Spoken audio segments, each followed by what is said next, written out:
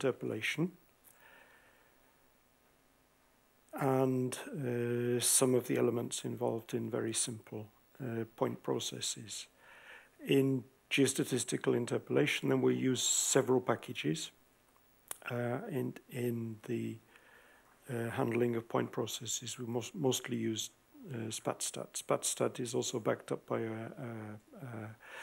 a very comprehensive book, but development in SpatStat has advanced substantially since the book was completed as well, particularly with regard to processes on linear networks. Initially, point processes were considered as taking place on a planar surface, but now point processes on linear networks are also being studied much more intensively. There are further features which are being handled with regard to the development of point processes as well. With regard to geostatistical interpolation, I'll also approach, but not go into any detail on the use of standard-ish machine learning techniques for geostatistical interpolation. This is developing, but it's an area which is, as you'll see, is not immediately obvious. So there's no one-size-fits-all approach to doing this. So first interpolation, and I need to keep to time because I'm chairing a seminar at 11:30, so I need to be out of here by 11:15. And then I'll be back again at 12:30 for the two presentations and then the surgery after that. So what is interpolation? What's it require with regard to data, observations, prediction locations? Now, the logic of a geostatistical approach or a Kriging approach to continuous surfaces or possibly continuous volumes in 3 dimensions is that one has a number of samples. They could be bore cores, they could be soil samples, and one wishes to obtain some estimate of the values that were observed at the samples for other locations for which we have no samples. So that this is filling in data where the data have not been observed. This can also be extended to filling in remote sensing imagery or Earth observation imagery, where there are dropouts where the signal was lost for a particular collection of pixels, or also for filling in clouds. But cloud fill-in can be handled in other ways as well. So what we approach in geostatistics is that we're most interested in making predictions for unobserved locations, given variables that we know about. Co-Kriging, so Kriging is when we're interested in one variable. Co-Kriging would be when we have a multivariate setting, which may also have differing support. And it's also possible then to extend this to block Kriging, where we're interested in making predictions not for a single point, but for a polygonal unit. The focus in geostatistics is very little on understanding the process. If one includes covariates, the focus is not on the coefficients of the covariates. Yesterday, when I was talking about spatial regression modeling, then most of the focus, or very much of the focus in those disciplines, that would be in ecology or the social sciences, is on the coefficients of the model. In geostatistics, the covariates, if there are covariates or linear trends or other trends in the data, are not the focus of interest. So the focus of interest is to get predictions which fit well, and which do not suffer from degradations with regard to prediction standard error. So that would be the focus in geostatistics, that we're interested in making these predictions from some sample data. And it's then assumed that the samples are well chosen, or the locations of the samples are well chosen with regard to the variability of the data sets. It's also possible to interpolate deterministically, and also mention deterministic interpolation. And in fact, some deterministic interpolation it's not bad. So that you simply smooth over a surface, and you get predictions, say from points to a grid, which are okay. If you go to, say, the Akima package, and now a replacement for the Akima package, that was what it was doing. It was taking points and deterministically interpolating. Techniques for doing deterministic interpolation have existed for a very long time, about 200 years, where the idea being that if you draw triangles between the points, then you can find the gradient of the line. So if you take the in quotation marks, the height of the observation at a two-dimensional point, the height is the value of the variable of interest. And so if we've got a high level, say, of PCBs in sediments here and a low value there, and you draw a straight line between them, and then you chop it up into regular bits, and you can draw contours, and that's a deterministic. So using a triangulation between the points is where you're coming from with Akima. And you, instead of just using a straight line, you can also fit a spline surface, which it would then be deterministic given the arguments you're using to the spline fitting procedure, or the technology which underlies the spline fitting procedure. So deterministic is also possible, and actually in some cases it works quite well. And it's also possible to mix deterministic and so that using instead of calling splines, you could call them radial base approaches, and then what you're estimating are the arguments which an analyst might have given in a purely deterministic setting.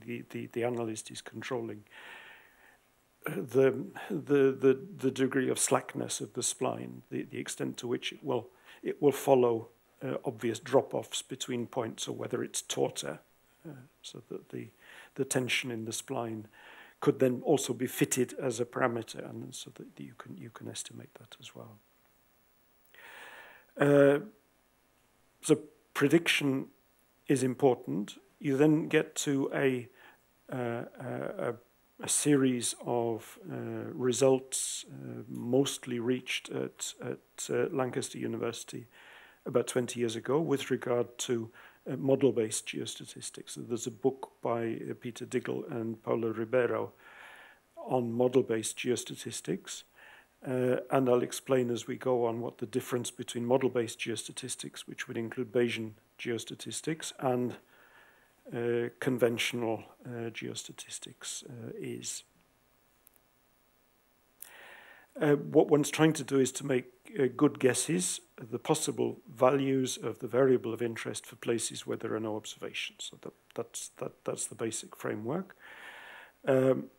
These would be based on the relative positions of the places where we have the observations and the places where we need the predictions. Very often the places are points distributed irregularly across the study area, and very often the locations at which predictions are required are a regular grid. So you're trying to make a regular grid surface from the points that you have available. However, very often when you're interpolating to a grid, you say, okay, we don't really need to do block prediction for all of the surface of the grid. and then average over that. We just take the center of the grid cell that we're going for and say, okay, so we do it that way. That is fairly typical. There are underlying assumptions for interpolation, and one of these is the distribution of the data. So that very often we're dealing with a normal distribution of a continuous variable. If the variable is not normally distributed, then a log normal distribution or some transformation of the variable may be called for, but this then leads to the fact that we've transformed the variable of interest. We make the predictions in the scale of the transformed variable of interest, and we need to back transform to get back to the actual prediction values, which then means that the standard errors of the predictions when you back transformed will probably in a number of cases will no longer be symmetric. So that in the transformed scale, the standard error around each of the predictions would be symmetric, but if you back transform, then it won't be symmetric anymore, so that representing the uncertainty becomes more of a problem. The standard model assumes planar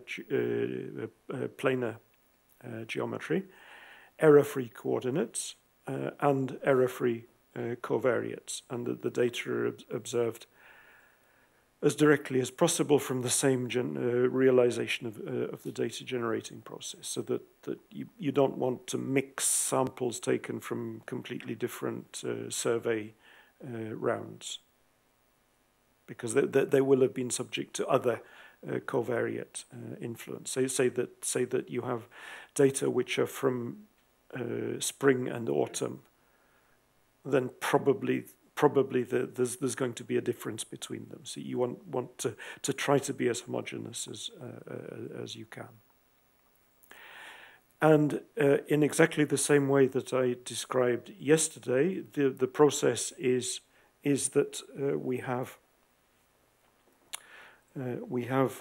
well, perhaps a more honest process. We have the data. So that probably something is waiting for me.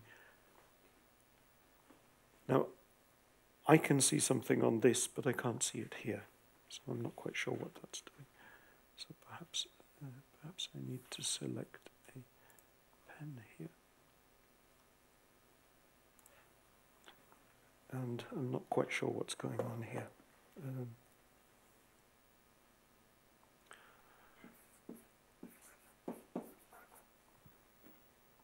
Yes. This is really stupid.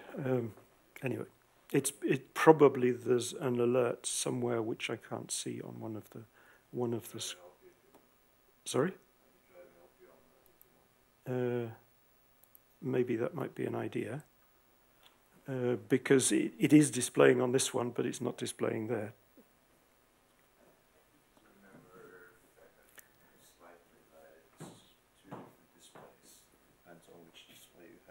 It's at the moment it appears to be on this one. Yeah, and you have 3 there, so there are 2 different monitors. Is that the 3? Let's see. Or can I choose a different one here? Can I choose this one? I changed to 2 now, but it's still not drawing.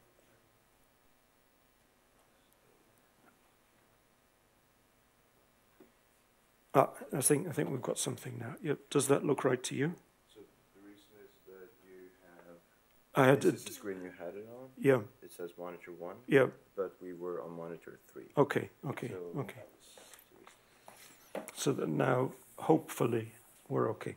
Yeah. Yesterday, you recall that I wrote that data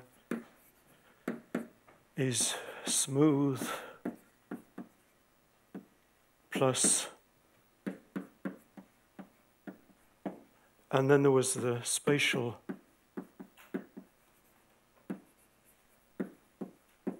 which in the geostatistical case would usually, the standard geostatistical case is based on the variogram.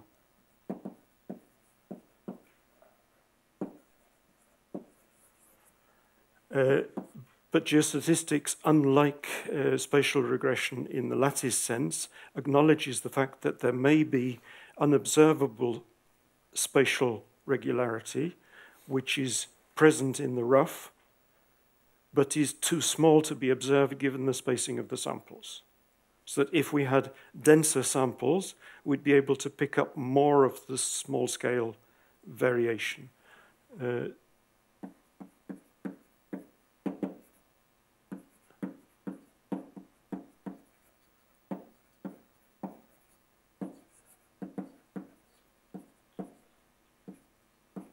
Given the scale. So that those are the standard components. This may be just the intercept, or it may include covariates. On occasion, this would be called a model with external drift, because the covariates in many earlier geostatistical constructions were simply a linear or quadratic surface. So that if the intercept's assuming that the values are exactly the same over the whole surface with variability, but maybe there's a linear or quadratic or cubic trend, and very often one would then include the trend as covariates, but it's also possible to include arbitrary variables or factors as covariates in carrying out the construction of the model, which is then going to be used for prediction.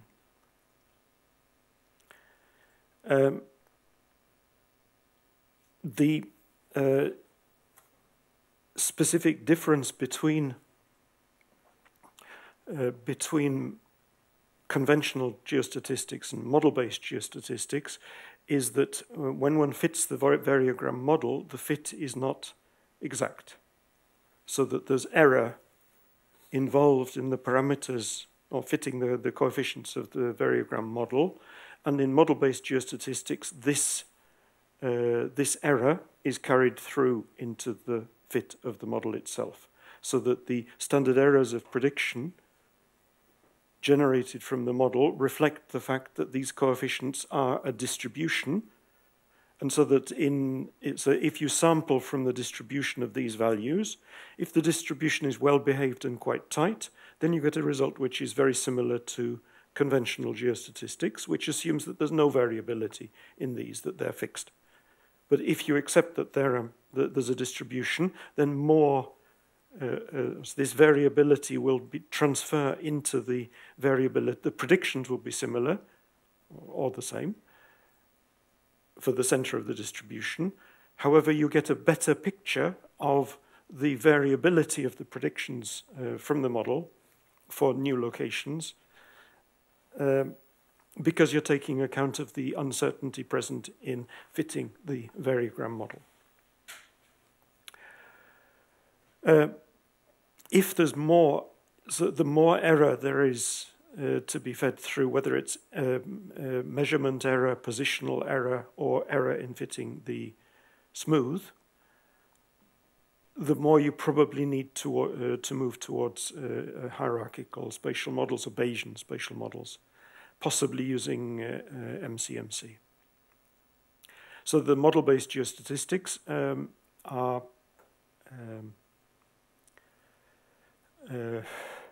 probably to be recommended in general terms, rather than staying with conventional. However, if the analyst can reasonably assume that it's not going to make a big difference, that we've got a really good fit on the variogram model, and we really believe that the positions are measured accurately and the measures of the variable of interest are accurate, then probably there isn't going to be an enormous difference between the output prediction maps from conventional geostatistics and model-based geostatistics.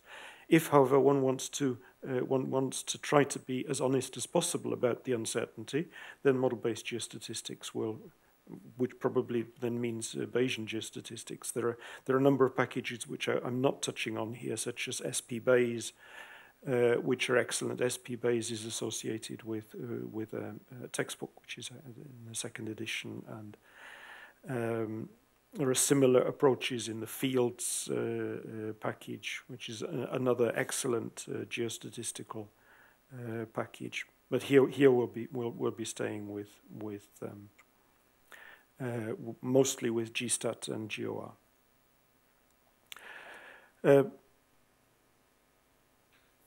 One of the ways of handling interpolation is deterministically, and inverse distance weighting is a typical approach to this. So that inverse distance weighting would say that we expect that the variability between observations will vary with the inverse of the distance between the sampling locations.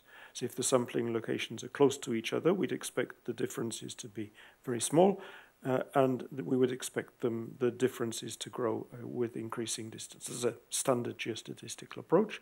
But then inverse distance weighting says that, well, since we know something about this, we can have a power parameter on the distance. So we're dividing, so we've got 1 divided by the distance to a power, and the power is then a parameter which either the analyst sets and say distance squared, or we can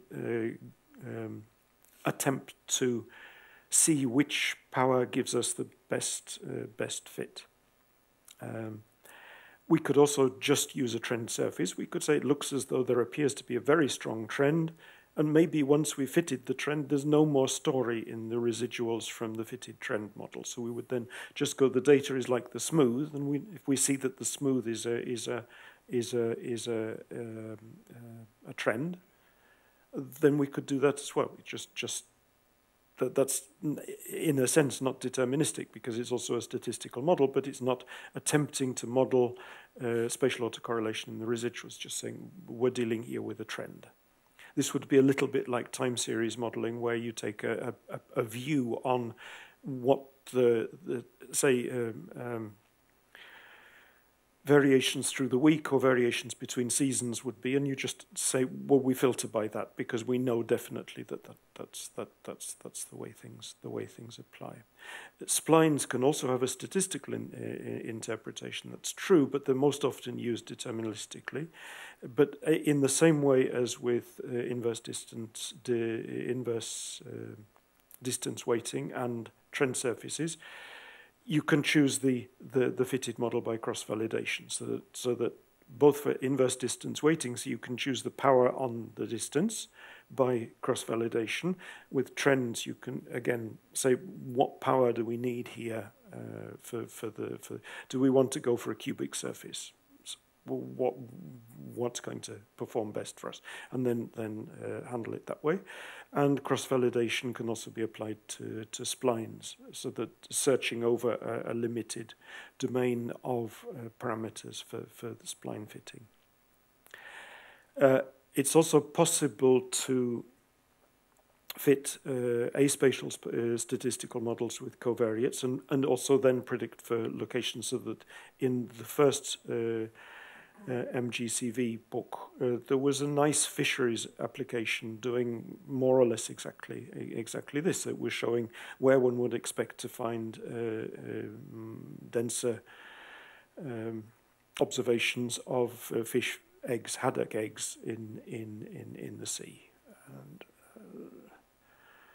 and it was just being fitted with a generalized additive model, and the model was quite well fit, so that so if there isn't actually much going on, so that if you've got data is smooth and rough and there's no spatial patterning in the rough, then maybe that's sort of good enough, so that we can just stay with aspatial models, because there isn't anything more to be picked up.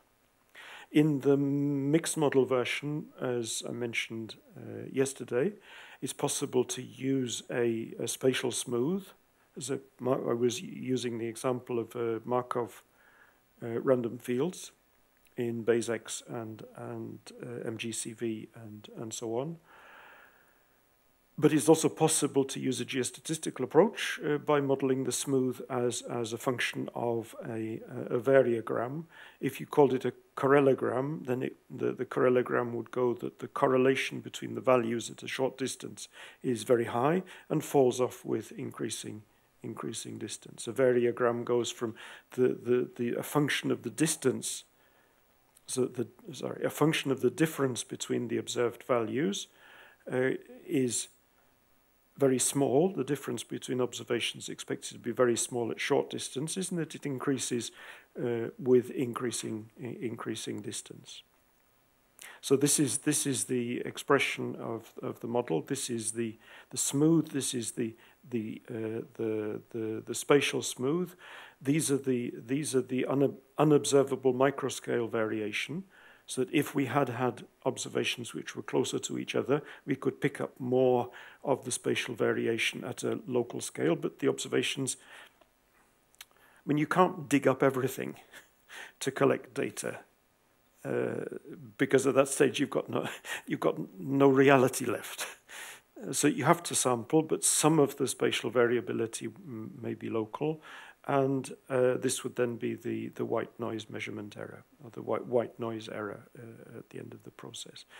So we need to fit this, the covariance function, the two steps. One is modeling the smooth scale variability, and the other is to make a prediction from the mean function and the fitted models, that we've got a fit of the smooth and a fit of the spatial smooth, and we use that for making the prediction. It's also possible to fit an empirical variogram by hand, and until the 1970s probably, many practical applications, certainly in mining, would be done by hand fitting of the variogram. So you'd have data, which would be the differences in variables, in differences in the variable of interest at different distance bins, and then you would an analyst would say, okay, I've seen results like this from another field study, so that it's going to look about like this.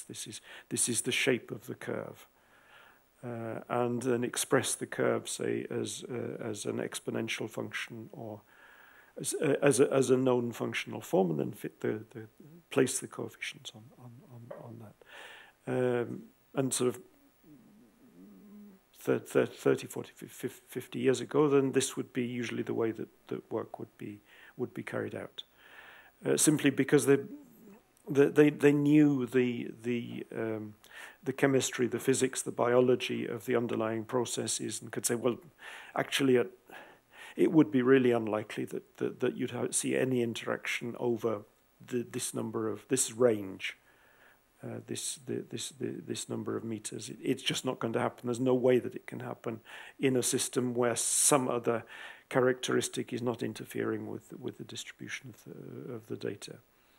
The term kriging comes from South African gold mining, and mineral extraction was also a good deal of the backstory in the very early period, which was then formalized in different views of the subject along a number of possible routes. One route described by Cressy was that a French geostatistician, this is the École de Mines in Paris,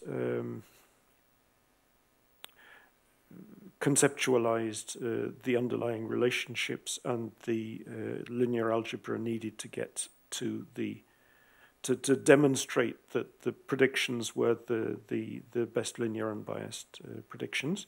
Georges Mathurin. Konstantin Krivoruchko points to the fact that there was an existing literature among Soviet mathematicians, but particularly that they weren't as interested in the mining domain, so geology mining. They were interested in the meteorological domain.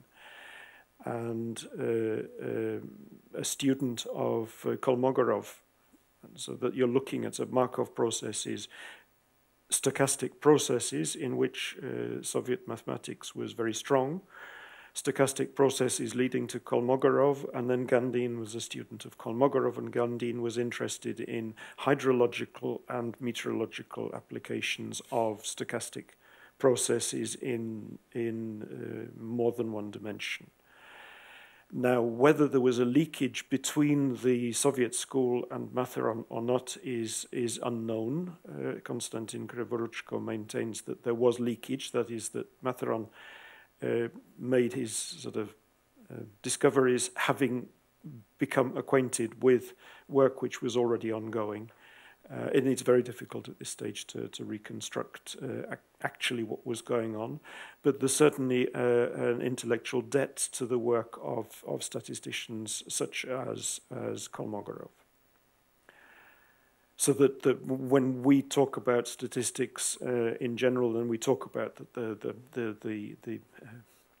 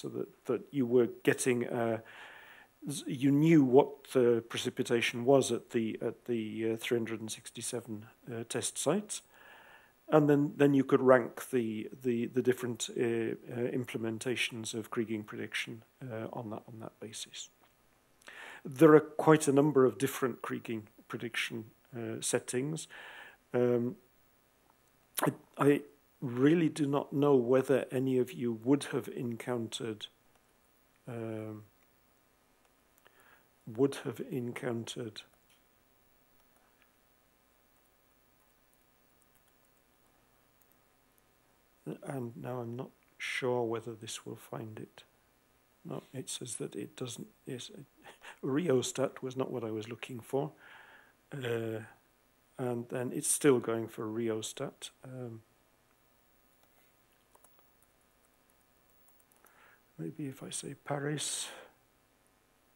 No, this isn't getting there. Perhaps I should back off and try Google.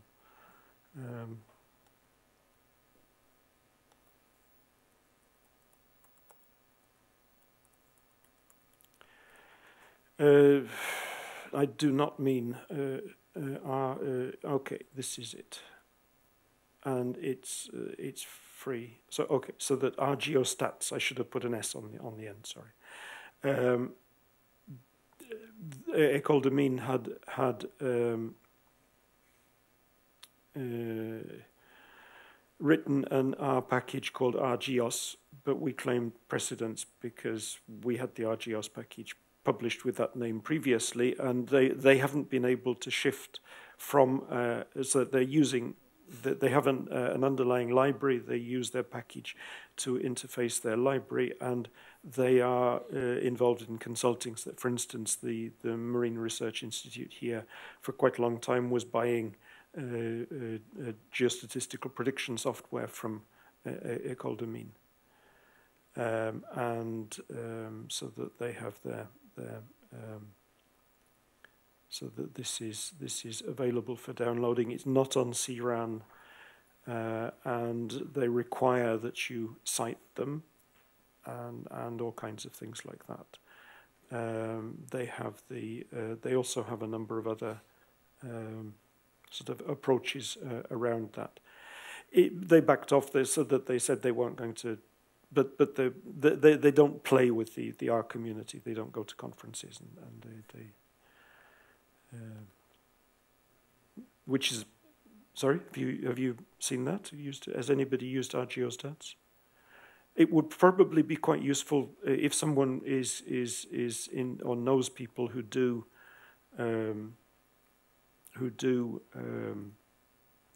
geostatistical prediction. It might be quite interesting to see how it performs related to others. But that group, a group at Stanford and other people, had their own libraries, compiled libraries for doing geostatistical prediction. There are a number of other traditions which are based on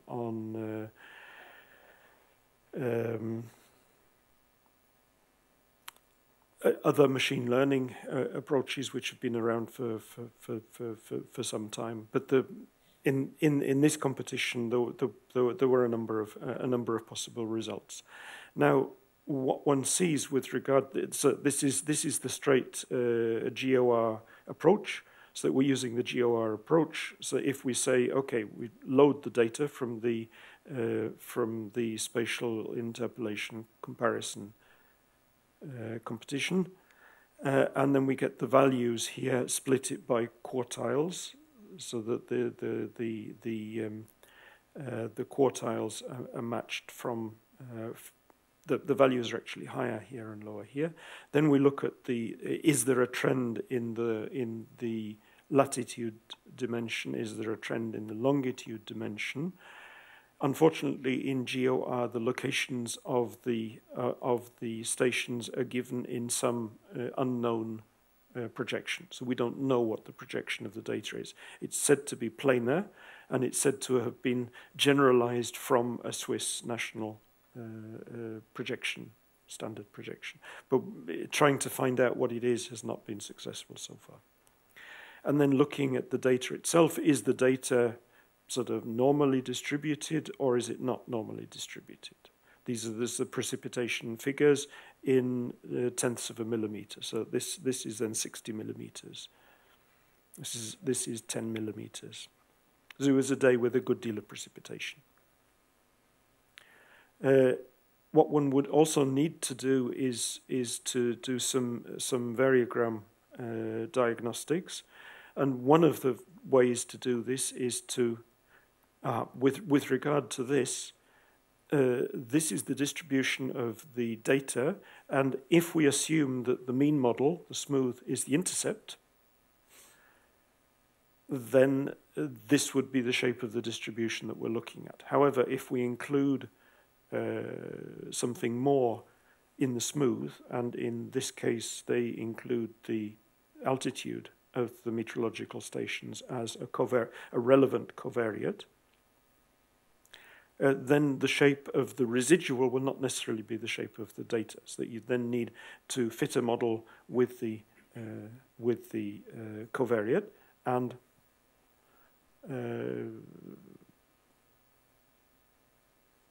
you'd need to re-examine the values with respect to the residuals having taken the mean model into account. So that GOR doesn't do that. It takes the usual geostatistical approach, is that the mean model is just going to be the mean of the observed data. Whereas in fact, using a richer mean model, Tom Hengel has called it regression, or as he uses the term coined by somebody before him, as regression kriging. So regression kriging would be that you fit a model which is justified by the science with relevant covariates and observed at the same locations, and then you're doing your geostatistical prediction using the values of those covariates and the spatial smooth fitted on the residual, but not on the data. So the data are filtered through the mean model first. So variogram diagnostics, that what we're doing here is reconstructing the data as it was provided by GOR. GOR is not an SP compliant package and was published before SP was available. GStat is SP and SF and STARS compliant.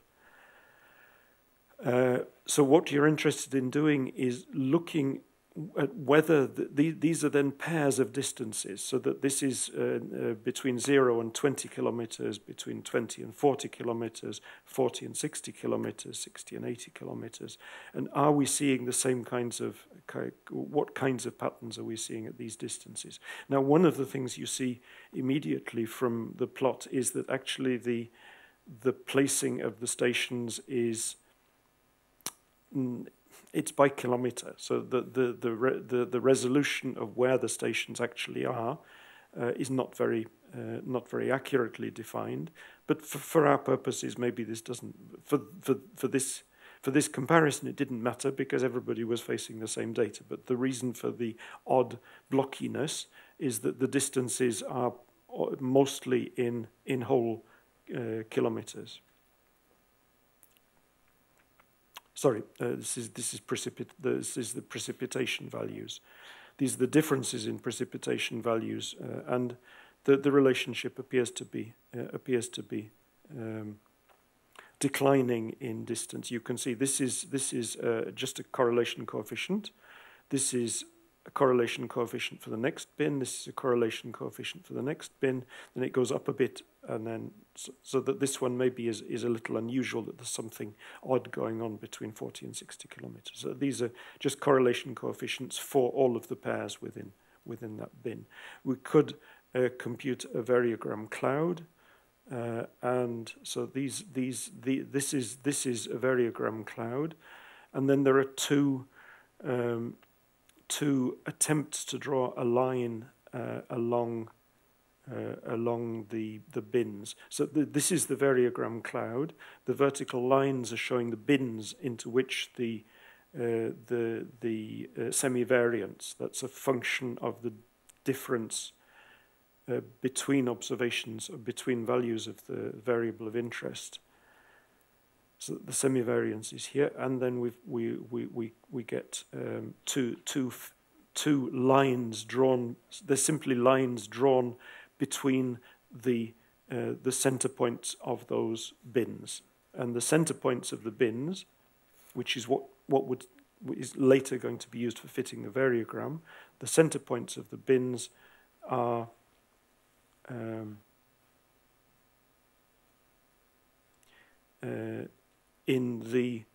here there's a distinction between classical and robust, and this was then taken here. If Cressy is true, then the center point of the distribution of the semivariances within the bin is estimated as the median. so that 50% of the pairs will be above, 50% of the pairs will be below. The classical, so that's robust. The classical is it's the mean, so that if you have just one or two pairs which are very large, then it will pull the mean up. But these aren't fitted variograms. These are the empirical variograms with two different versions of how things. And we can see that there's something going on in a bin around 40, 50 kilometers. Here, so there's a jump there. We could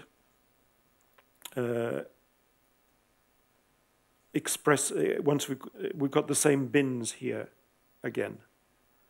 And here we're showing the distributions of the semivariances by bin. So that you can see here that the dotted line is when it's taking the mean, and the bars across the middle of the box plots are the medians. So 50% of the pairs are below, 50% of the pairs are above. So the Cressy argued in the 91 book and in papers before that, that using the median to say which point we should put on this graph, and then how we, if you're fitting the variogram to this, should you fit it to the points represented by the means within the bins, or should you use the medians within the bins?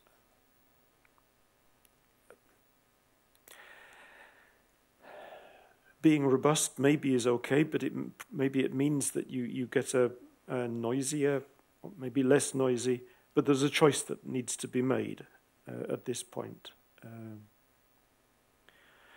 Another thing that might happen is that so far we've only looked at distances in what's known as an isotropic setting, which means that the distances between points do not take into account at all which direction. So that we're looking at things in the round, so that if the distance is going westwards, going eastwards, going northwards, or going southwards, it doesn't make any difference at all. But it's possible to look at an anisotropic setting to see whether the variogram clouds or the sets of dots that you would get either on the medians or on the means in the bins vary between directions. They're still always symmetric. That is, if you're going northwestwards, then southeast is the other side, it is symmetric, so the distances are symmetric along this section of the data. So you're looking at pairs in a particular, and then there's a way of plotting an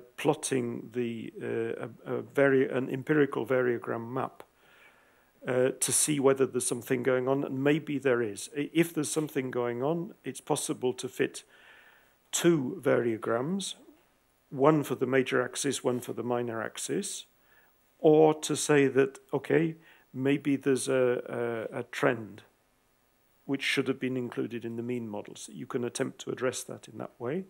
There's a further corollary to that, which is that some data are directional. In particular, if you're looking at samples on a stream network, then it is improbable that downstream pollution can affect upstream pollution.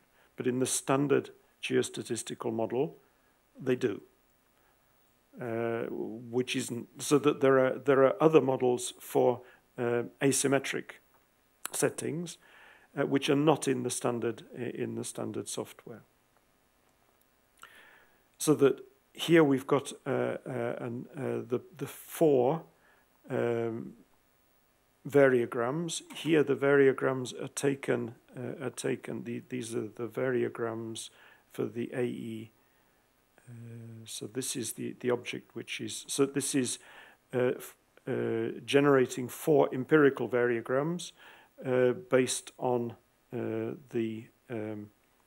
so that the axes is 0, 180, 45 to 235. 180, 225, then 90, 270, 135, and then 40, so it will be 45, 315. So it's putting four lines across, and these are then the empirical variograms for those four directions. Is there a big difference? Maybe this one is much lower. There's some action going on here in two of the directions, but not all of the directions. That's at this around 40 kilometers. There's something going on. So that there are some oddities there. Variogram fitting in GOR can be done by weighted least squares.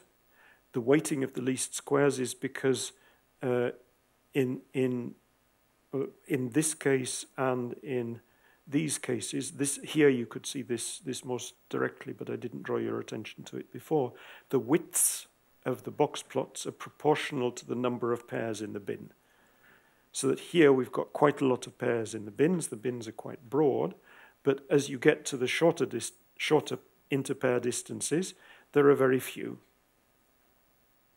So that if you just fit using least squares or nonlinear least squares, because it's a curve you're trying to fit, then the dot you've got at the bottom, which is saying this, at this distance the mean semivariance is, but that mean is calculated from very few pairs. And a little further away, you will have many more pairs supporting the mean of the semivariance.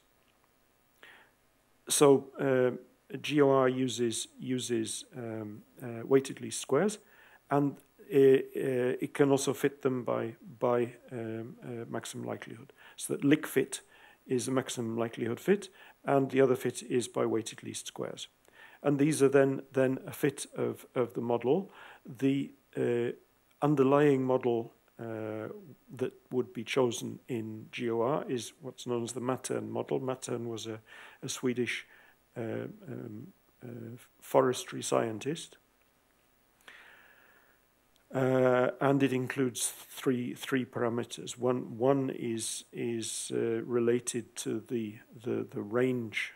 So when does the line go flat? There's a variance component. In addition to that, there may be a separate model which would be related to what would be known as the nugget effect. And the nugget effect is how much unobservable variance should we guess is in the model. And the nugget effect obviously comes from mining, because you could have a sample which hits a nugget of gold, and you could have a sample 10 centimeters away which doesn't hit the nugget. So that there would be a lot of noise at very short distances. And if that is the case, then you may fit a nugget effect, which is saying we know something about the local variability that we wouldn't expect at zero, or at very close to zero distance, for the semivariance to fall to zero. Here we've said if as the distance gets smaller and smaller and smaller, we'd expect the difference between the observed values to approach zero, for obvious reasons. But if we know from the geology or biology or chemistry of the setting that there will be local variability, some of it may be observed, some of it may not be observed, so that you can say, okay, we expect semivariance to reach the zero distance, but with measurable differences.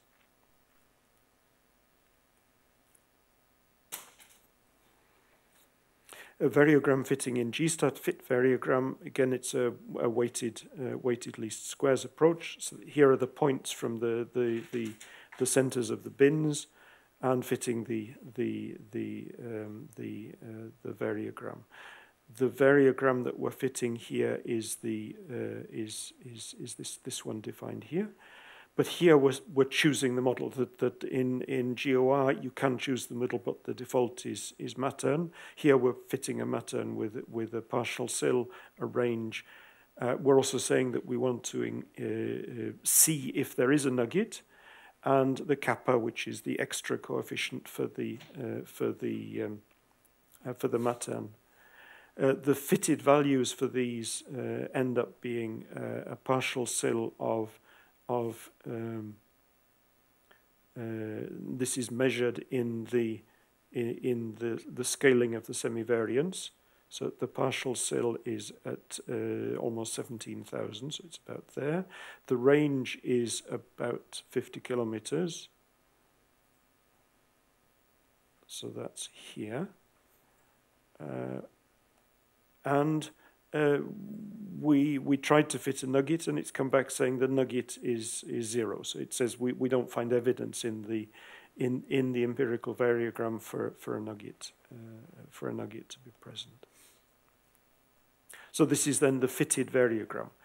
In the GOR setting and in the GSTAT setting, we know something about the goodness of fit of these. In conventional geostatistics, we then say, okay, we take the variograms as fixed, and we just use them for prediction. And here we'd be doing a universal Kriging or regression Kriging fit.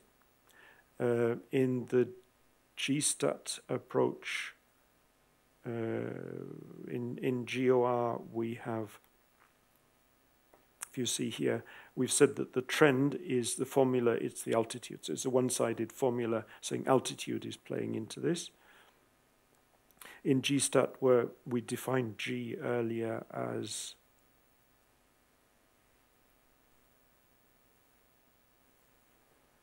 G is defined here.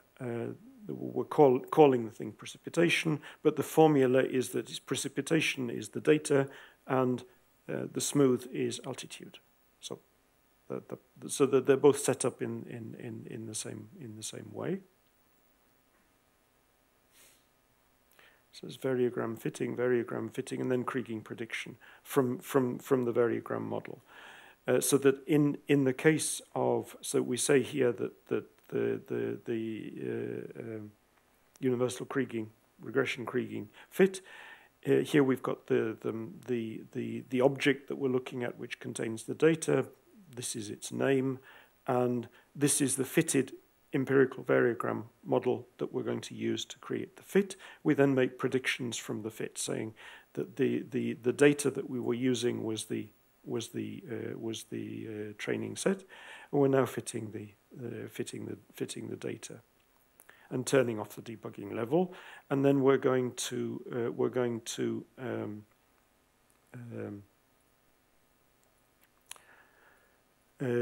the variance at the known sites is 0. So by definition, so here what we're doing is subsetting it to get the prediction output for taking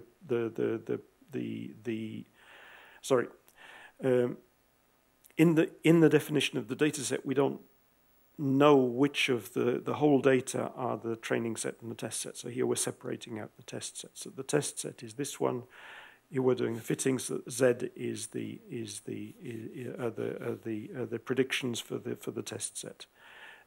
Using conventional Kriging in GOR, what we're saying here is that we've got the test data set. We've got the locations, we've got the trend in the data, the trend in the prediction locations, and we're saying that we're using the fitted variogram that we generated earlier.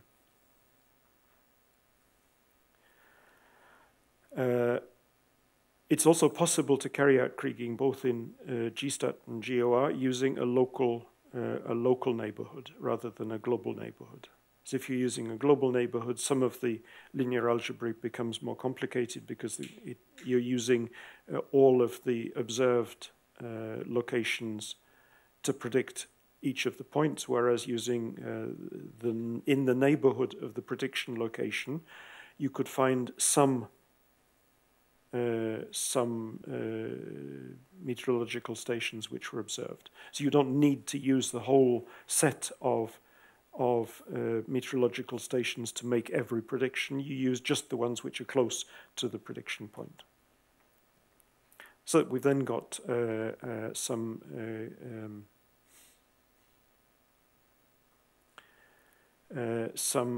results that we've got. One here using the weighted least squares variogram fit. One here using maximum likelihood fit, and they're taking them. This is conventional kriging, so it's not passing through the variability in fitting the variogram, and we can also use Bayesian kriging here to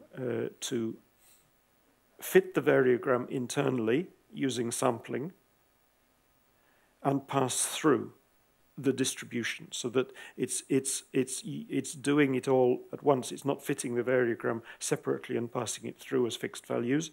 It's taking the pairs of values, fitting the variogram internally, and it's a bit noisy, so that it does say a number of things as it's going through. It says sampling from posterior distribution, sampling from the joint posterior distribution, and these are the values as it's going through. And I think I didn't specify, but it took the default number of parameter sets. It's possible to also to set starting values for the distributions. It's then also possible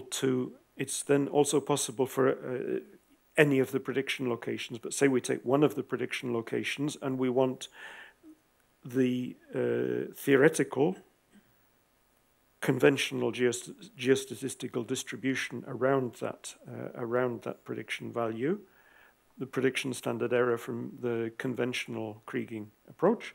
And we can also sample draws from a prediction location to see, with the whole posterior distribution of the model, what we would get. And actually, this is choosing prediction location 1. So what we've done here is plotting the density of the predictives for the simulations for the Bayesian kriging. But we can also take out the fitted location is red from Bayesian kriging, which is in the middle of distribution.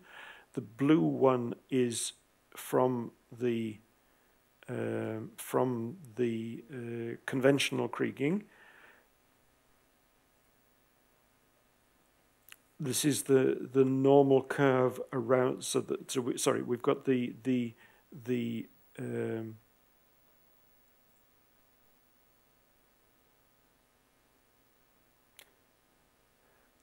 dotted line is a curve taking as this is a smooth curve, from the Bayesian kriging, taking the mean and standard deviation of the distribution. And we can also plot the density of the whole distribution.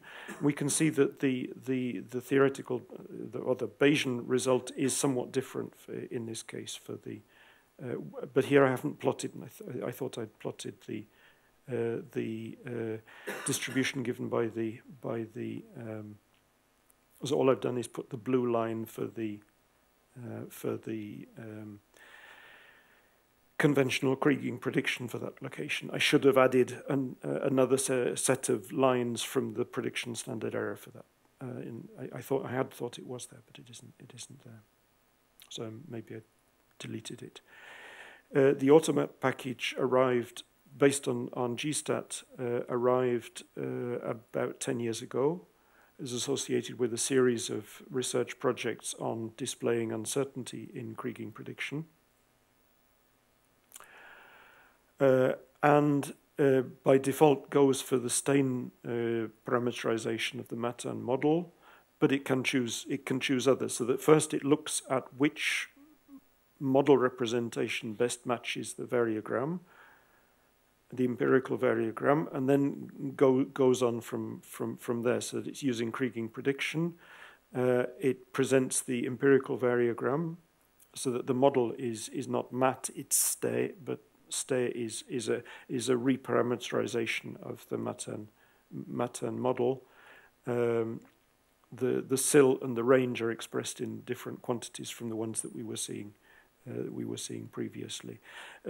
What is interesting is that it displays the count of pairs at each of the bins which it's chosen, and it's chosen fewer bins, so that if you change the number of bins, then very likely the variogram will also change. And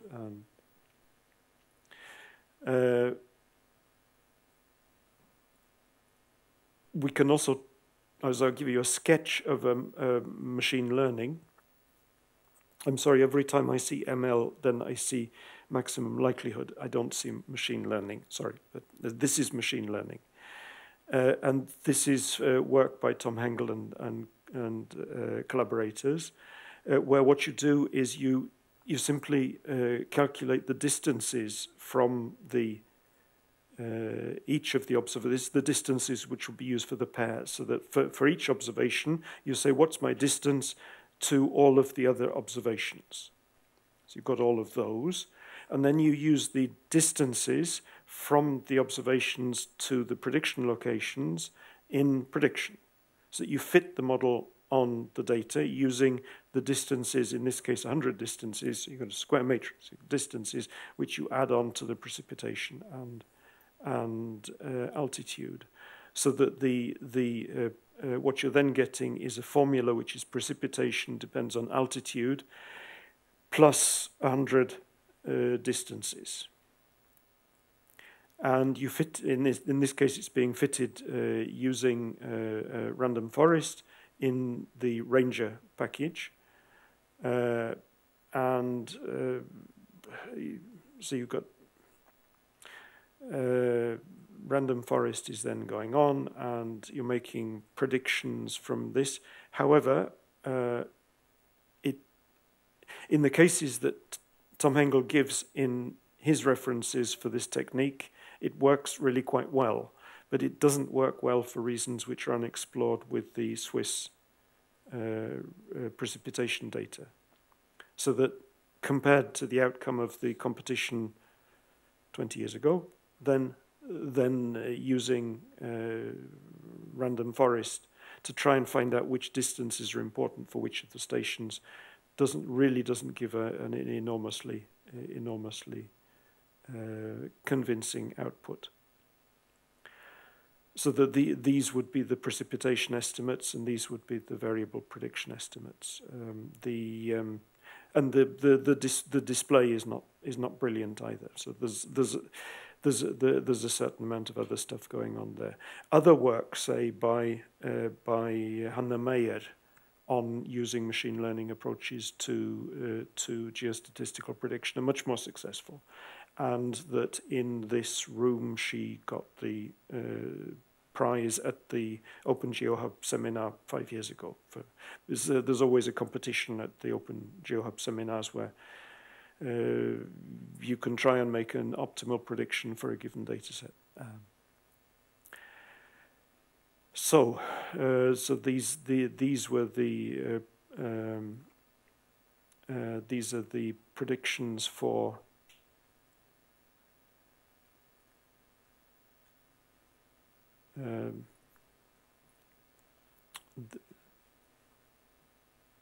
the predictions for the conventional kriging approaches. These are random forest, and these are a much better fit.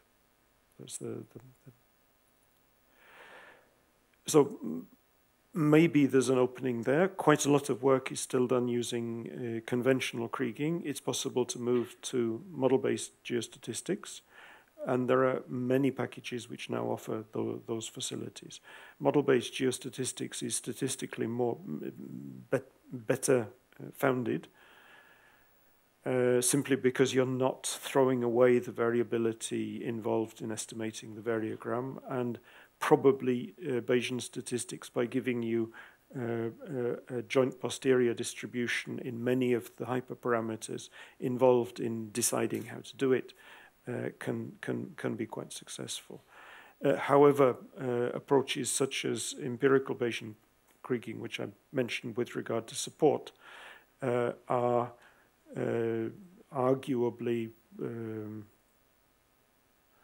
strong competitors with conventional kriging, but accepting that they're giving much more weight to the input data variability rather than the input data mean. So I'll go on and spend the next 40 minutes talking about point patterns relatively briefly. In both of these cases, many of the references are in our books, so that they're fairly easy to find. Point patterns, if we see a pattern on the map of points, we may see one pattern, we may see a mixture of patterns, and it may be difficult to reconstruct the point pattern process from the observed pattern. And there is mileage in this from way back from the late 60s on studies by Gunnar Olsen, studies of settlement diffusion in northern Sweden in the 16th, 17th, and 18th century. So that he found that several different point process models fit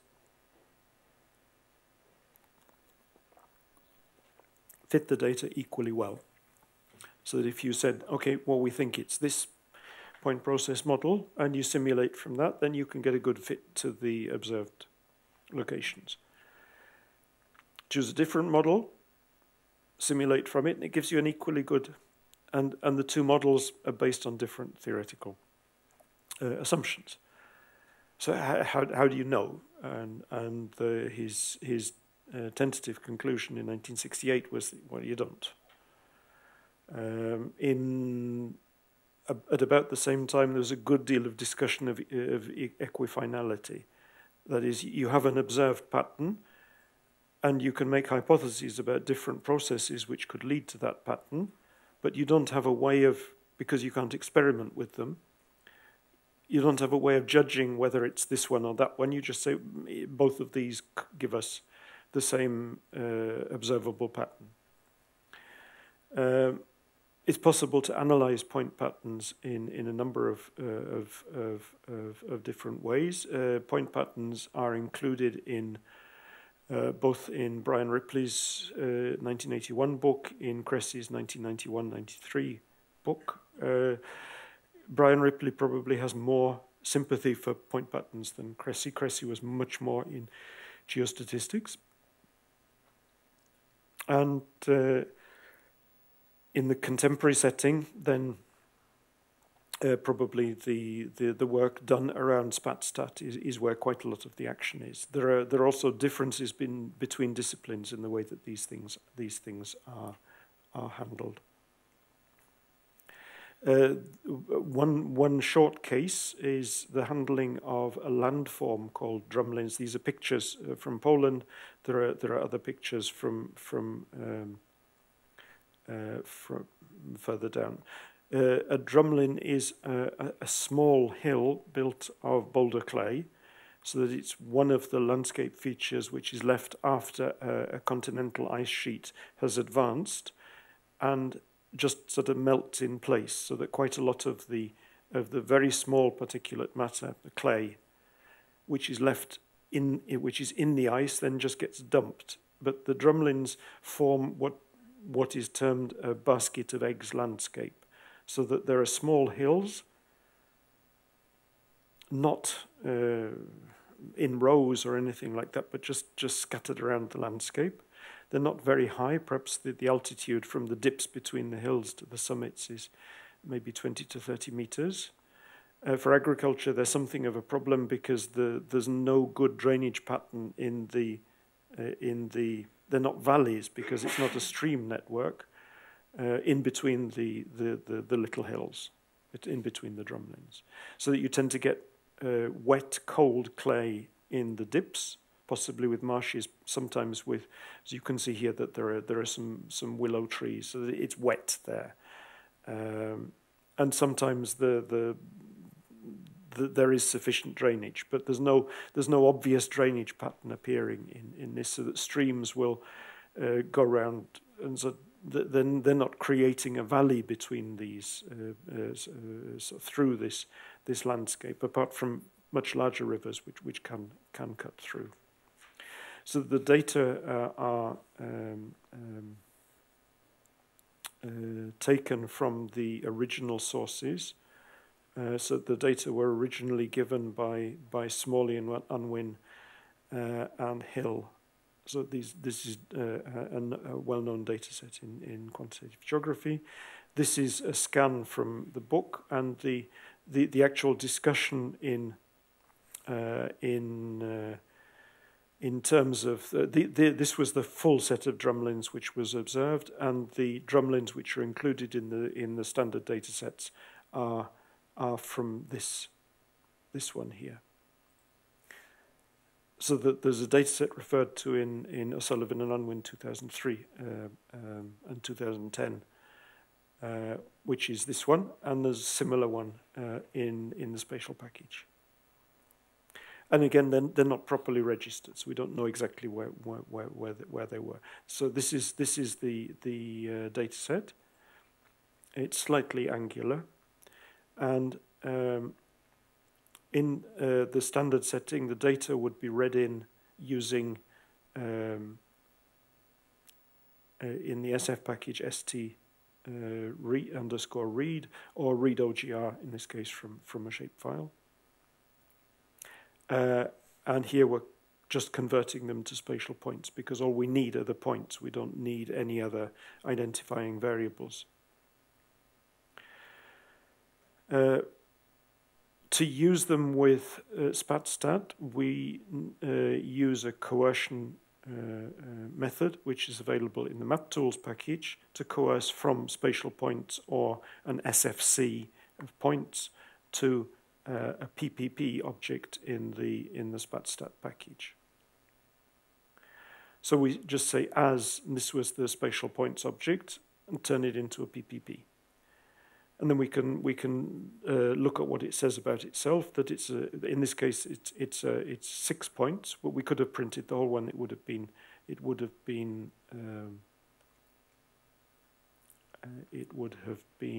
232 drumlins. So we've got 232 drumlins there, but it's a point pattern. This is the bounding geometry. And again, we're not sure what the units are. They may be in kilometers, but we're not sure. Now, if you look at this, you'll see that we have the bounding box of the data. Now, is the bounding box a reasonable way of defining the boundaries around the data? Now, one of the ways to define the area of interest for a point pattern is to say, okay, it's the bounding box, but that then means that some of the points lie on the boundary of the area, and we have absolutely no idea whatsoever whether there were unobserved points immediately beyond the boundary. We could, however, choose to use the convex hull of the points, which means that we won't get empty areas in the corners. However, the convex hull also goes through the points which are on the areas, or on the edge of the area, so that saying which area of interest we wish to use is crucial. And Brian Ripley defines a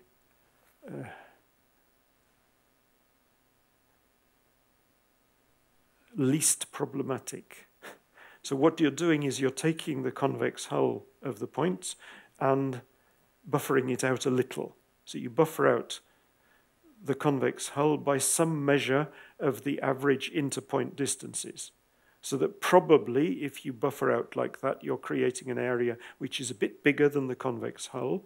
Typically it'll be a bit smaller than the bounding box because it misses the empty areas at the corners.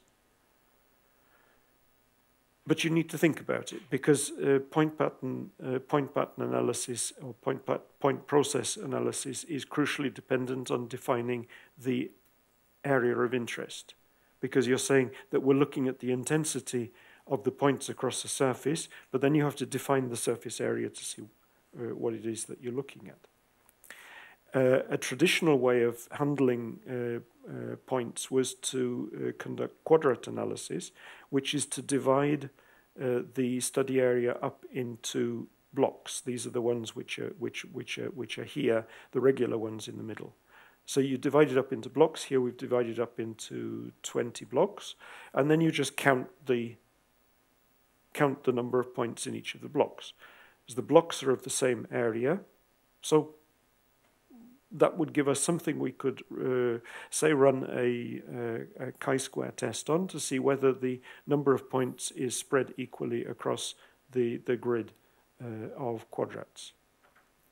So there's a quadrat test, and this would suggest that probably the counts of points here are not spatially, completely spatially randomly distributed.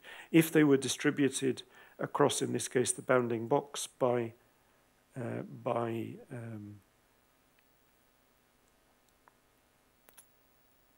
okay. Drumlin's RR is the object which uses the window of the Ripley boundaries. But we've done the quadrat analysis just on Drumlin's PPP and not on the Drumlin's PPP, Drumlin's RR.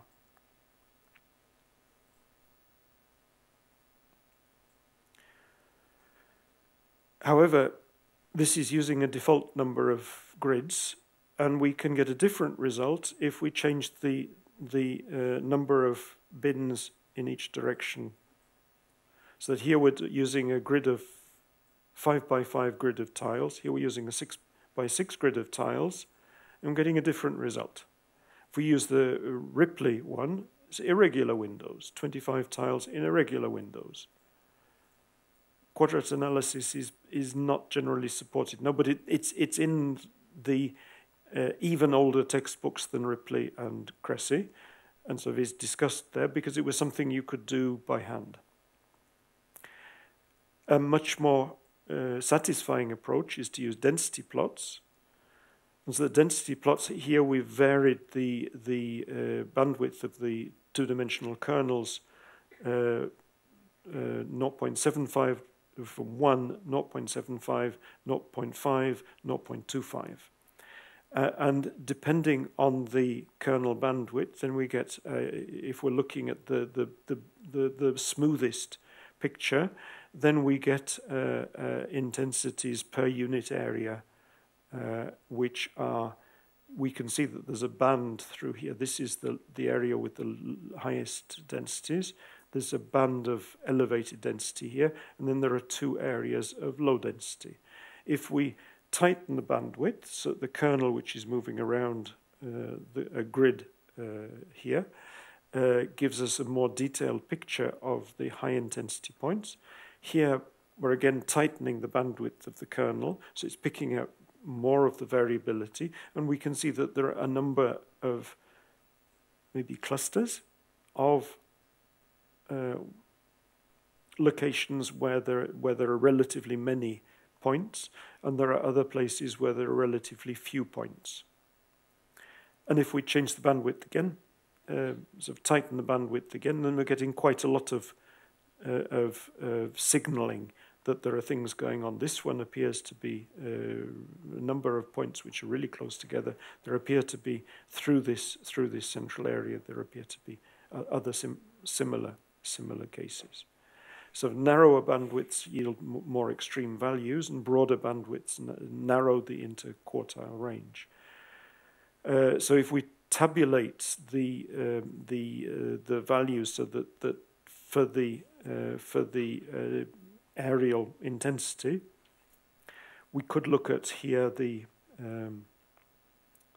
this one with the narrowest bandwidth. We can see that the minimum value is close to 0, the maximum value is more than 11. If we go to the smoothest one, then we're going from 1 to 5. In this case, we're going from 0.5 to 5. We're going from 0.2 to 6.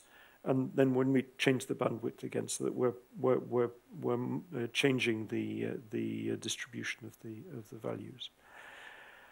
The nearest neighbor distances are another approach. If you think back to the 1950s and early 1960s, then measuring nearest neighbor distances was something that it was possible to do analog. So the analog treatment would be to take either a compass or some other way of measuring distances. You'd put the point in each point. You'd put the point of the instrument on top of the point of interest, and you would draw around it until you'd identify which point is the closest, and then you'd read off the distance for that point, so that for point I, the distance to the nearest neighbors is in map scale maybe 1.7 centimeters, and then you would note down what the nearest neighbor distances were. So you could ask nearest neighbor distances here. Obviously, they are not going to go beyond the convex hull because they can't, because there aren't any neighbors outside the convex hull. And we can plot an empirical cumulative distribution function of the nearest neighbor distances. The most isolated drumlin is a whole unit distance, probably kilometer, from the nearest other drumlin observed in this subset of the data set. The empirical cumulative distribution function is also one of the measures which then enters into this, which is the what's known as the G-hat. So the G-hat measure is just the empirical cumulative distribution function of nearest neighbor distances, plotted by default with the expected completely spatially random line. Now, when you get to the theoretical treatment, or the expected treatment, then you're dealing with an expression of what we would expect the distribution to be within the area of interest, that defining the window within which one is generating so we have the data, and we have a hypothesis that the data have been generated by a Poisson process that's a completely spatially random process, so that the intensity should be uniform over the whole area. It's also possible to simulate from this, so that the red line is giving us the theoretical, so that if it was completely spatially random, that would be what would be going on. This is the observed empirical cumulative distribution function. The scales are a little bit different. So these are the scales here and there. And one can also run simulations, so that in this case we're running 99 simulations and constructing an envelope, which is then giving us a plus or minus 2 standard deviations. So it's sort of 5% of the simulations were higher than this, and 95% were higher than this. So we get an envelope that this grey construction is the envelope, and is what we would expect if we simulate from a completely spatially random distribution. Now, the links between sampling from a prior distribution, so prior distribution is what we think it is, and then we're looking at the data and saying, do they diverge? This is very much like parametric bootstrap. It also feeds into Monte Carlo testing. So it's the same kind of background, because it is challenging to distinguish between, it is possible to construct a formal test between this line and this line. Do these lines differ?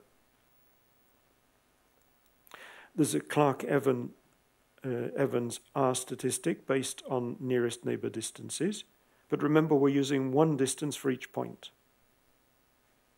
So we could do this, but we also get different outcomes depending on what we're doing with correction for edge effects. Do we think that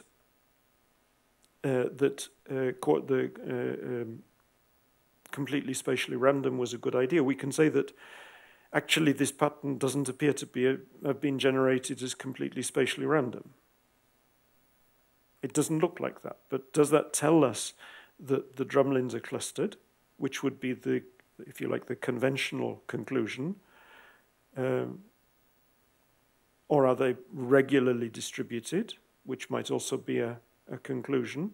So what's happening here, we're seeing that there are no nearest neighbors which are less than about 1.5 of the, or sort of almost 0.15 of these units. So if we say that they're in kilometers, that would be 150, 160 meters. There are no drumlins which are closer than that. So is it sensible to test against something which is not going to happen? Because if they were completely spatially random, then some of them would be closer than 150 meters, and none of them are, which means that something is going on here. And an alternative hypothesis might be to use a simple sequential inhibition model, which says that the points are completely spatially randomly distributed, but they don't occur closer than, in this case, 180 meters. That they're inhibited. And the inhibition in this case is that the sort of dump of clay, which the drumlin is as a dump of clay, that it's been dumped. For one drumlin to form, it can't sit on another drumlin. So you can't have one drumlin on top of another drumlin. In completely spatially random, the points are not constrained by how close they can be.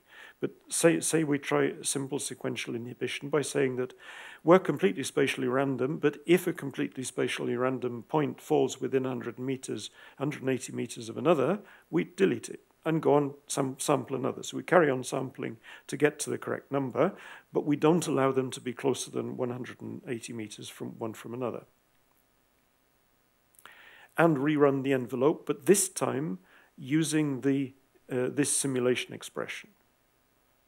So that the simulation expression we were using here was that it's a uniform point. So it's completely spatially random. And now we're saying it's completely spatially random, but the drumlins can't be closer one to another than 180 meters. And what we're then interested in doing is seeing whether we get a good fit to the data. And now we're actually the empirical nearest neighbor distance, the empirical g-hat line, is very, very close to the envelope. So maybe 180 meters was being a little bit too invasive. Maybe it's 150 meters. But in general, apart from this segment here, where one might find that they're also more regular, we're very close to the envelope. But we're still only using the nearest neighbor distances. The innovation introduced by Brian Ripley in the early 70s was to say, well, we have computers now, so we can calculate all of the pair distances. In geostatistics, we use all of the pair distances, so here we use all of the pair distances. So use all of the pair distances and then define bands stepping out from that. Usually you'd convert from the k-hat to the l-hat, which gives a flat distribution. So that if we're then running the estimate of the k function, k-hat, and we're simulating here with the completely spatially random distribution, so then what we're seeing here, and the empirical line is brown, these are the observed ones. What we find is that there is indication of regularity at less than about 400 meters. But here we're looking at completely spatially random. And then, yes, we accept that it's completely spatially random from about 600 meters, where definitely the observed line is within the envelope. So it is completely spatially random from about 500-600 meters, definitely, not a problem. But before that, there's something going on which is not completely spatially random. So that then we can go back to using SSI And then we're getting something which looks like this, that we're not expecting to see any points initially. And then subsequently we're seeing that we're close to the upper bound of completely spatially random, but maybe there is an indication that at larger distances, something we couldn't find by looking at the nearest neighbor distance, but which we can find by looking at all pairs of distances, that maybe the drumlins are slightly clustered once you get above about 0.5 kilometer. Above that, then you get some parts of the area where they have many more, and some parts of the area where there are many fewer. This would be like looking at the density plot with a bandwidth of about 0.5 kilometer. So there are obviously some parts of the area where the drumlins are clustered, and other parts where they're more absent. So there appears to be clustering going on at above 600 meters. But before that, then we can probably accept that SSI is a good fit, probably using not 180 meters, but using 150 meters. We could also, and this is a variant of the K-hat, this is saying, okay, we believe that there is inherent inhomogeneity, like an unobserved covariate in the data.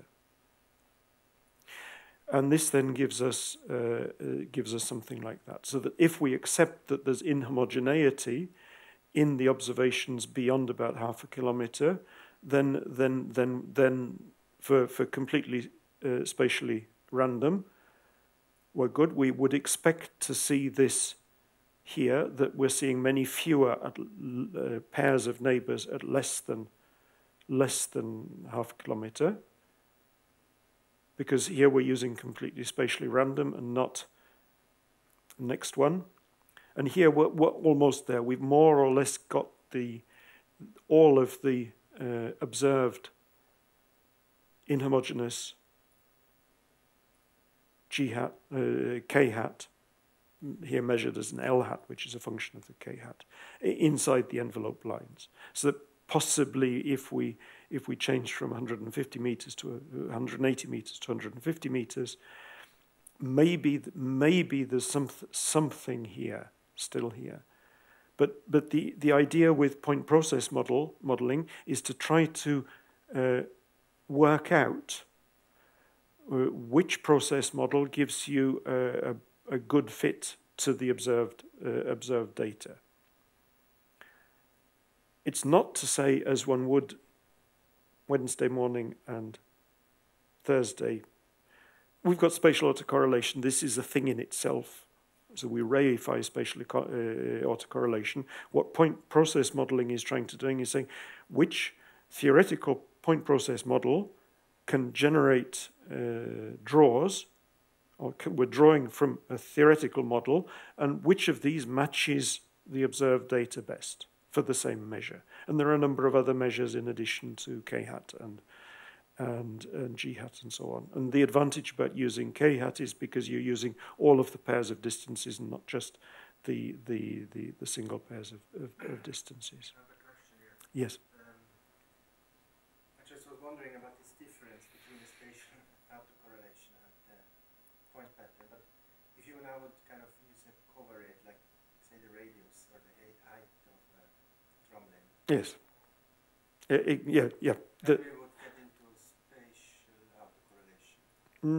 Not necessarily, but it's possible. It's one step from what we're doing here, which is just using the points, is to mark them. But then they're marked into classes, which is what we get to next.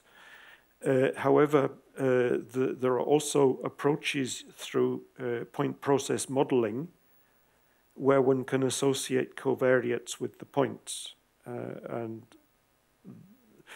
this then becomes more complex, but it's doable, and SpatStat can do that too, so that we don't have measurements of the heights of the drumlins, but if we could register it properly now and download really high resolution altitude data, you could read off those heights. where you would probably expect that the SSI bound on a higher drumlin should be larger, and on a smaller drumlin should be smaller, because it can't suppress neighbors. So if you've got a small drumlin or some small drumlins, then its neighbor can be a bit closer because it's not such a large drumlin. If one could do a three-dimensional estimate of the volume of each of the drumlins, so you take the drumlin volume as being the distance to the inflection in the elevation, so that the drumlin would be a hump, and then you'd say you cut it off where the slope goes to zero around it. So you define the slope going to zero, and then take the volume in that. That would probably explain quite a lot of the variability in the interdrumlin distances, because a drumlin with a large volume obviously would push its neighbors away further. But this is then the class of PPMs rather than PPPs. But the first element, the one I'd like to just to mention before we conclude, is case control. And case control is then you have a marked point pattern where you have cases and you have controls, and that was the classic approach. It's been around for quite a long time, particularly when you were looking at incidences of diseases or in relation to a different disease for which there might be different propagation factors, that one might be assumed to spread in space, the other one would be assumed to be uniform over the population, but because the population is inhomogeneous, then you don't just want to look to try. This is the classic case of news media and social media finding clusters of cases. So you find a cluster of cases of children who become ill in a housing estate, and the inhabitants and social media and everybody else says, there must be something bad here. But it could be just random. And finding out this is sort of as if you ask people whether the lottery machine draws balls at random, they say, well, we probably believe it does, because otherwise it wouldn't make much sense to have the lottery.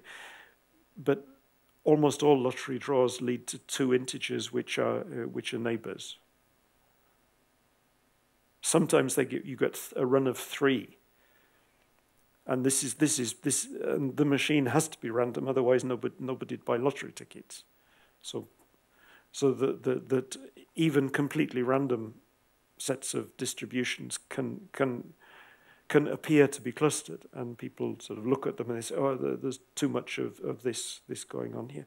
The data set is from Guiqi in China, where I was contacted by Zhang and co-authors in 2007, where they needed some help in implementing some methods. And these are then the clean data sets. There's a data set of points for the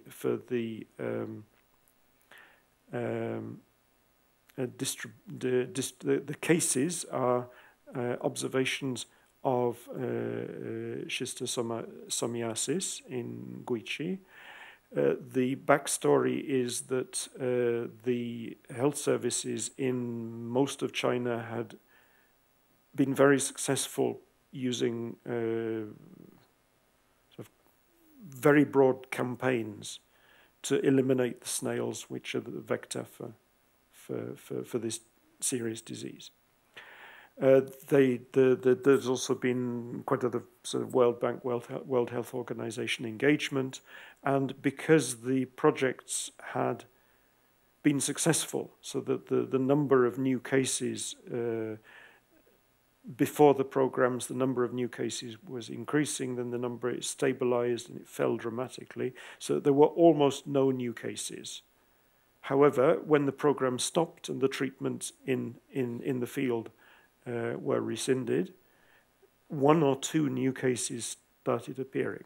And these are the cases which are reported in the study, where they were looking at, instead of doing blanket treatments, how could you do focused treatments which would take out the remaining locations, principally closeness to river bodies.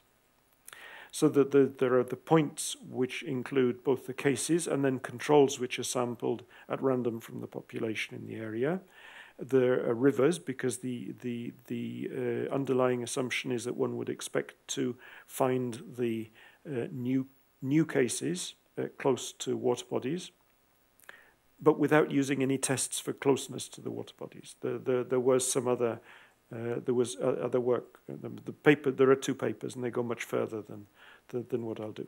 So what we're doing here is ingesting the points, the polygon and the rivers. The polygon encloses the city boundaries, and we have the distinction between the cases, which are the circles, and the controls, which are the triangles. So what one's then interested in is whether the relative density of the cases and the controls, and there's also a cross k-hat for among other things for dealing with. The controls were sampled from the population. So the cases are the specific location of the residences of the patients who'd been registered, newly registered, and the controls were simply that if this was something one would expect to occur in the population at large, so you sample a similar number from this. So you've got 166 points in total, and they have a mark. And the marks are the points mark, and that's to say whether you're a case or a control. And here we've got the multi-types, case and control. There are 83 of each, so there were 83 cases, 83 random locations, depending on population density, were chosen. And in this case, what we were doing with the data was to avoid the possibility that the location of the patient's residencies could be identified in the paper. We also can sort of flipped the data and changed its aspect, and so that it would be possible to guess where the houses are, but it would be extremely difficult, and you're not getting any help from the locations. So the locations are just in the unit square. So if we say split the PPP object, so that we then get plotting of the split object, so we're plotting the cases and the controls. And one can see that the controls appear to be distributed. They're not evenly distributed because the population in the city was not evenly distributed, but they're distributed aligned with the population density in the city as a whole, and the cases are distributed where they were. So we could then run kernel density, and then running kernel density of the points will give us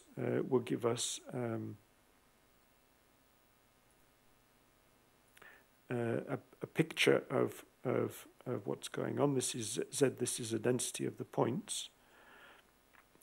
However, what we actually want to do is not look at the density of the points, is to look at the density of the cases and the controls. So again, we plotted just the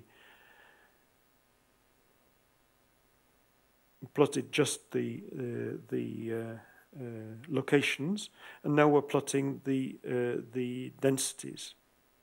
We can see that for the controls, the density is fairly diffuse, and for the cases, the density is very clearly here along the northwestern edge. If you look a little closer, then there's something else going on here. It's an increased intensity in this location. And it's also possible to plot a kernel ratio. That's the ratio of one map to the other, so that we can take the ratio. The ratio is actually highest here, but that's simply because there are very few inhabitants and there were very few points in the controls. So the ratio of what's the intensity of the case surface to the control surface, there weren't the density of the control surface was very low, so So this is a kernel ratio approach, where the kernel ratio this is then overplotted with the points here, and this is just, so we're sort of moving into the sort of out of town area. Obviously, if you were an urban planner, you would be concerned about this, but if you increase the number of controls in that area, then the kernel ratio would go down. However, there are cases in areas where like here, there are one or two here in areas where there's quite high population density, and there are some locations where there's a control and a case more or less co-located. So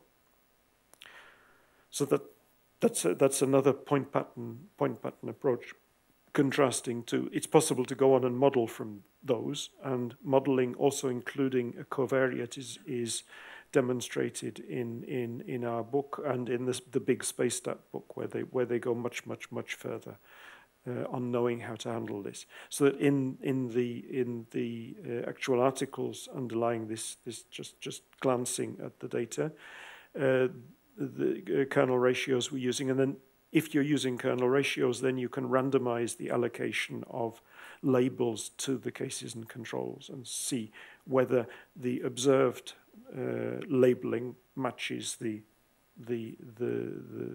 so you could look at this in terms of the relative distance between cases and controls in a situation where you're sampling from, so if you do random labeling, then you can change the assignation of a case and control, and you can pick out from that whether the cases appear to be clustered. In this case, they do appear to be clustered, but the next step would be to go on and find out whether they are close to water bodies, or whether the areas which appear to have an overrepresentation of cases compared to controls are close to water bodies. I haven't heard back from them. Once the articles came out, then we haven't been in touch. So I don't know whether they were able to put sort of reasonable budget, focused, sort of targeted treatments in place to reduce the problem. That is an overview, very rapid overview of geostatistics and point patterns. Both of the approaches are valuable. There's a lot of work going on in both of them. In the case of geostatistics, then probably as much of the action occurs outside packages in R than in packages in R. And within packages in R, there are also choices that you can make between model-based and conventional geostatistics. In point patterns, very much more, a larger proportion of the work by academic statisticians in point process modeling is done using R packages, so that R packages, in particular SpatStat, now contains most of the available techniques which could be used, so that you can rely on SpatStat to give you a good coverage of what's going on. But in geostatistics, you can't really say the same about any of the packages, and the different package authors, whether it's SPBase, GStat, GOR, Fields. There's another package called Random Fields for generating synthetic views of Gaussian random fields. Mileage may vary, and then you can step completely outside that and go to INLA, which also fits geostatistical models excellently, but does it without the joint posterior, which SPBase would be more concerned with. Then you can go to spatiotemporal geostatistics, which is a whole new game, and the book by Wickler and Cressy is as thick as this is spatiotemporal statistics for spatiotemporal data, is as thick as the original Cressy statistics for spatial data. And then this year a book has come out on statistics for spatiotemporal data with R, with Andrew Manjon Zamit Manjan as a co-author who did most of the R implementations. So that for the modern geostatistical takes such as fixed rank kriging and things like that, there are packages in R. But the variability of where packages are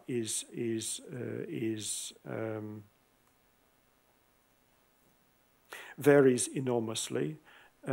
Before I turn off, then I'll draw attention to one comparative paper and its references to other comparative papers. So this is EBK.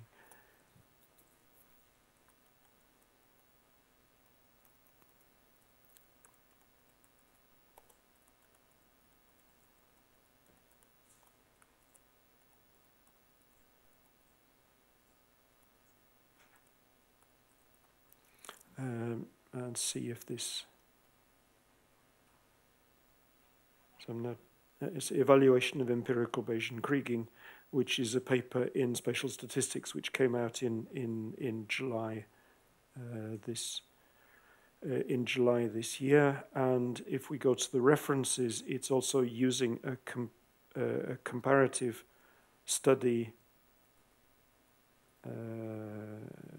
There's a fairly good coverage here of the literature, and this paper by Heaton et al. Is a case study competition among methods for analyzing large spatial data. So the Heaton paper gives you everything except, sort of comparative methods for everything except empirical Bayesian kriging, and this paper gives you the comparison between fixed rank kriging and lattice kriging and some other methods like that, and I think inlet, but I'm not sure. Inler's included in, as you can see that Finn Lindgren is included in the authors here of Heaton et al. So this article is a useful overview of the artillery, the geostatistical artillery, with the exception of empirical Bayesian kriging, and this article, the article which I pulled up here from Spatial Statistics from July this year, gives you the comparative contribution of empirical Bayesian kriging in that setting. So running empirical Bayesian kriging on the same test data set that was used by Heaton et al. And which I think is so that's informative, so that if you look at Heaton et al. And then Krivoruchko and Gribov 2019, you get an overview of what status is now in geostatistics. Okay, so we'll conclude at that point, and I have to leave for other obligations.